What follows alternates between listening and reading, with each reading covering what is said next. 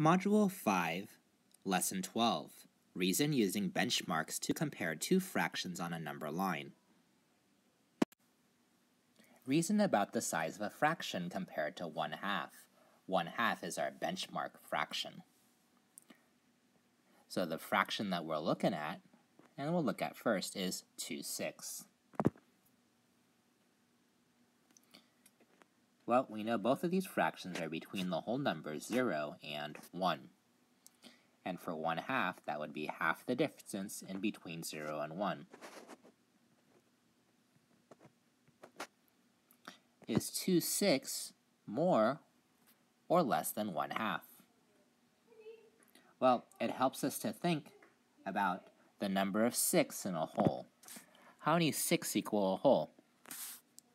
1 does equal 6/6. 0 would be 0/6. And 1/2 would be equal to how many 6? Right, 3/6. We could multiply the numerator and denominator by 3. So if this is 0/6, this is 3/6, that means there would actually be 2 6 in between. 1 6 there, and another 6 there. Just as there would be 3 6, 4 6, and then 5 6. So 2 6 would be placed right here onto our number line.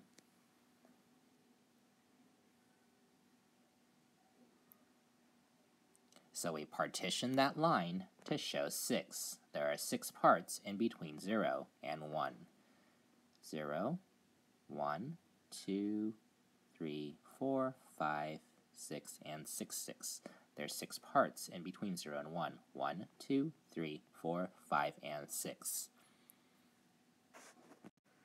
Let's look at 5/8. Again, it's 0 and 1. Halfway in between is a half. When we're looking at 5/8, we would divide that number line into 8 parts.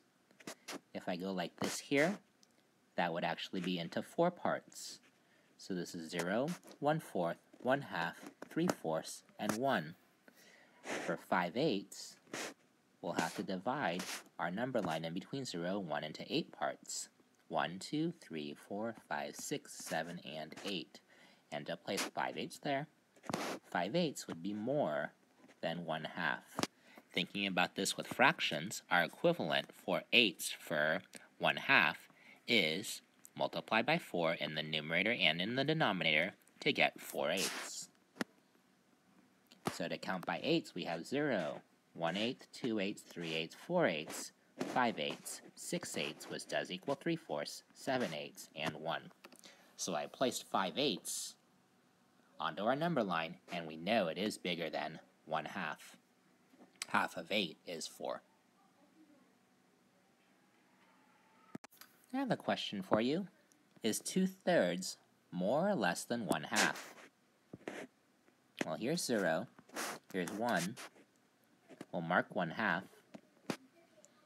If we were to break this apart into thirds, well, let's see. That about looks like 1/3 here and 2/3 here. So we have 0, 1/3, 2/3, 3/3, which also equals 1. Now, it looks like, according to our picture and diagram, then, that 2/3 would be more than 1/2. Thinking about that, if we took 2 and divided it by 3, well, we can't quite do that. But we can write 2/3 as 6, and also 1/2 as 6. So we have 4/6 compared with 3/6, and we know that 4/6, or 2/3, is larger.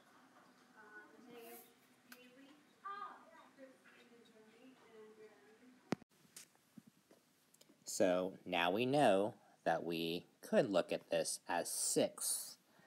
And so in between 0 and 1, we would divide it into 6 parts. So we have 0, 1/6, 2/6, which is also equal to 1/3, 3/6, 4/6, 5/6 and 6/6. We have 0/6 there to be able to compare those fractions. Here we're asked which is larger, 1/2 or 3/5.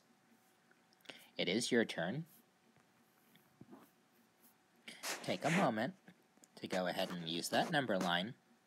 I'm going to give you a hint, and I'm going to let you know that we'll want tenths. So rewrite 1/2 in tenths, rewrite 3/5 into tenths, and then place them onto the number line to be able to show which one is larger. Pause the video while you do your work.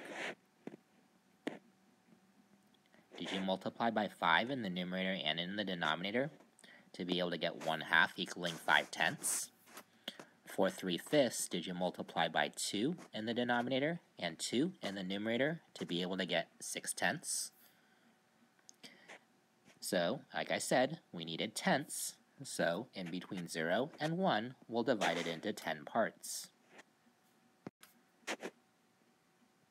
There's a 1/2 to begin with, which was equal to 5/10.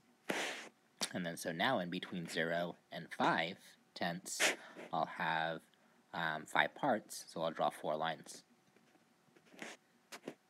And the same thing here as well, so that I end up with 1, 2, 3, 4, 5, 6, 7, 8, 9, 10 parts. It says 6/10 here, so I'll write in 6/10, and I'll go ahead and place my point right there as well. So I had 10/10, I had 0/10, and in between, I still had 5/10 and 6/10. 6/10 was equal to 3/5. 3/5 is further to the right on the number line. So, which is larger? 3/5 is larger than 1/2. Read that.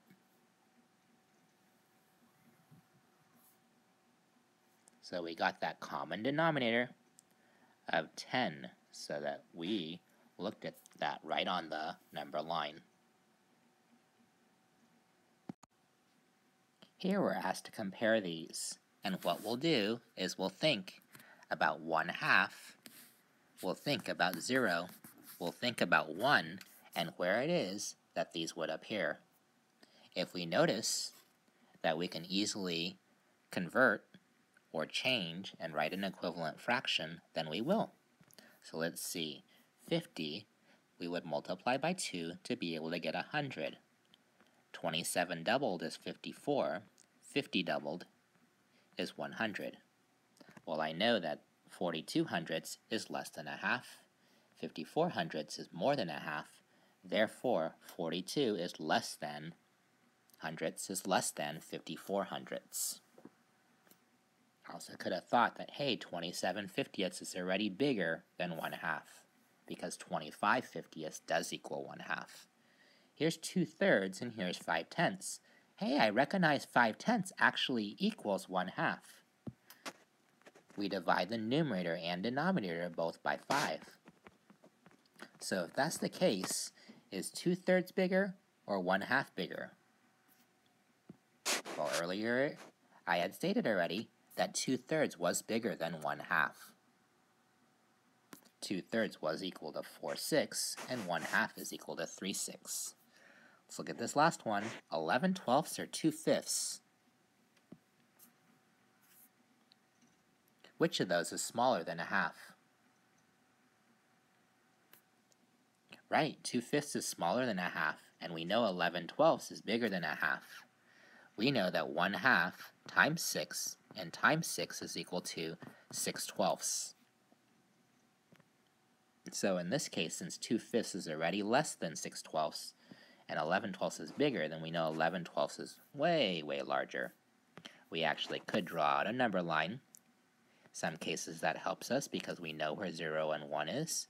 We know 11/12 is about there, and 2/5 would be a little bit less than 1/2 here. So we know that 11/12 is bigger than 2/5.